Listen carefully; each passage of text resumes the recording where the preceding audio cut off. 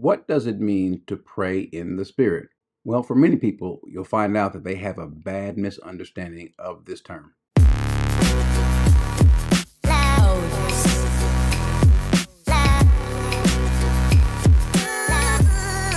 You'll hear this term, pray in the Spirit, a lot. The issue is, though, this phrase is only found once in the Bible. And the problem is that people have made this phrase to be something that it's not. When we look at the Bible, and we're going to look at different examples of where in the Spirit, the phrase in the Spirit is used, not praying in the Spirit, but other times it's used just in the Spirit. We'll see how it's used and see how people have this misunderstanding because they may believe that this refers to praying in tongues. Now, the one time that we see this phrase, pray in the Spirit, it's not even really pray in the Spirit. The actual phrase is pray in the Holy Spirit. So let's go. This in Jude 20. And he says that, but you, beloved, building yourselves up on your most holy faith, praying in the Holy Spirit.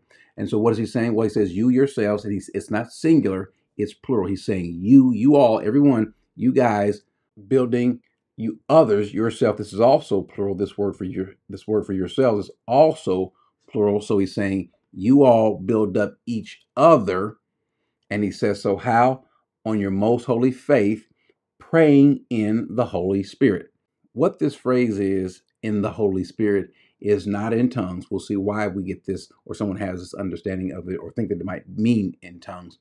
But it simply means according to, in the power of, or by. However the Holy Spirit is, whatever the Holy Spirit is doing, that's where you ought to be, how you ought to be praying. That's the guise. That's the direction according to his power. The same thing can be said in the name of Jesus, according to, based on what he's doing by that power, not necessarily in the Spirit. Where a lot of people get this misunderstanding about praying in tongues, one, because with the rise of Pentecostal charismatic movement, you'll see a lot of people who are just, one, not reading the scriptures correctly and interpreting because they have this belief that we're to be speaking in tongues. We're all supposed to, even though Paul said not all speak in tongues, but they believe that praying in tongues is different, though there are no such passages that even speak about praying in tongues. There is in 1 Corinthians 14 where the person might pray in a tongue, and then Paul corrects them because Paul has already stated that he doesn't want us to be ignorant of spiritual things or spiritual gifts. And so we should be doing things knowingly. And oh, by the way, he also says in verse 7 of chapter 12 that every spiritual gift, these giftings are for the benefit of everyone else, for the common good. We see Peter also reiterate that in 1 Peter. We see Paul also state the same thing again about 4 or 5 more times in 1 Corinthians chapter 14. And so in chapter 14 is where we see this passage in verse 10. He says there are perhaps many kinds of languages in the world, and no kind is without meaning. If then I do not know the meaning of the language, I will be to the one who speaks a barbarian, and to the one who speaks will be a barbarian to me. So also, since you are zealous for spiritual gifts, look what he says, seek to abound for the edification of the church, or the edification of the body. And so before I get to this point, Paul is stating again, since you are so zealous, be zealous, seek to bring about the edification of the body, which is what he says earlier in chapter 14, as well as what he's already stated in chapter 12. The purpose of these gifts are for the edification, not of yourself, but of the body.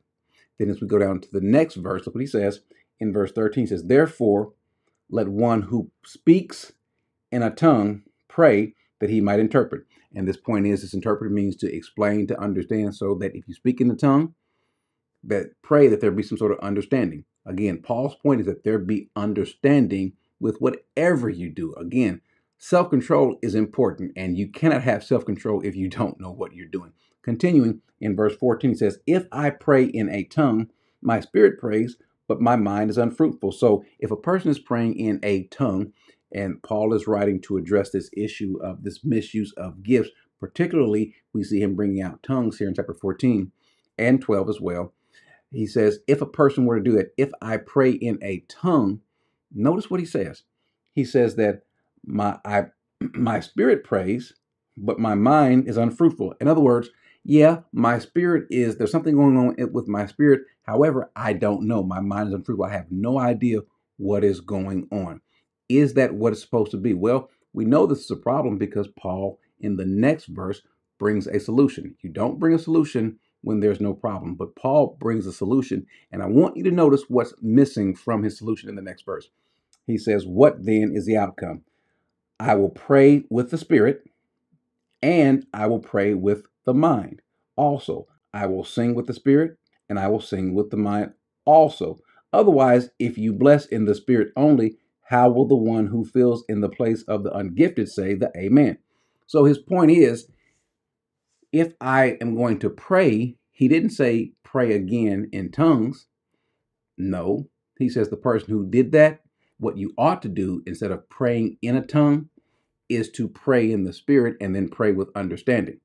Notice what is missing: praying in tongues. There's no command to do so. As a matter of fact, there's no need to do so, since we believe that speaking in tongues, the gift of tongues, is for the benefit of the unheard gospel to the person who doesn't speak a language that you speak. So that person can hear the gospel in their language. And so this inward acting of the gift for you to benefit you, because some believe that this speaking in tongues or praying in tongues to yourself edifies you. But Paul has already stated several times before that we should edify the body. There's never a verse that tells us to edify ourselves, including Jude 20, which he's saying, you all edify others. And so we don't see that this passage is telling someone to pray in tongues. And it certainly doesn't say pray in the Spirit means or equates praying in tongues, because he kind of juxtaposes the two. A person who prays in tongues, and I believe that person is being rebuked for that. And then he says the remedy is to pray with the Spirit, or pray in the Spirit. Now, this phrase, how we know does not mean in the Spirit, does not mean in tongues. Let's look at the other times where this phrase in the Spirit shows up. In Matthew 22:43, he says, then how does David in the Spirit call him Lord? Well, look at the phrase. It says in the Greek, it's in pneumati. We don't believe that David was in tongues calling him Lord. That doesn't make very much sense. In Luke 1:17, it is he who will go as a forerunner before him in the Spirit. And it's the same phrase in pneumati. Well, clearly it's not talking about John the Baptist coming as a forerunner in tongues. And all throughout the Bible, as we look at this phrase in the Spirit, Luke 2:27, Acts 19:21, after these things were finished, Paul purposed in the Spirit to go to Jerusalem. Doesn't mean that Paul purposed in tongues to go to Jerusalem. No, so this phrase does not mean in tongues. So why is that important? Because we're not going to take a phrase that we see in Jude and make it mean something for the first time ever, make it mean something that it has never meant before throughout Scripture. No, but this understanding of by the power, or in the power, or according to the power of the Holy Spirit, that makes sense. As a matter of fact, if you apply that same rendering to the other passages I just read, well, now it makes sense. David by the power of the Holy Spirit. John comes in the Holy Spirit. Paul purposed in the power of the Holy Spirit. That's what that simply means. So when you pray according to the power of the Holy Spirit.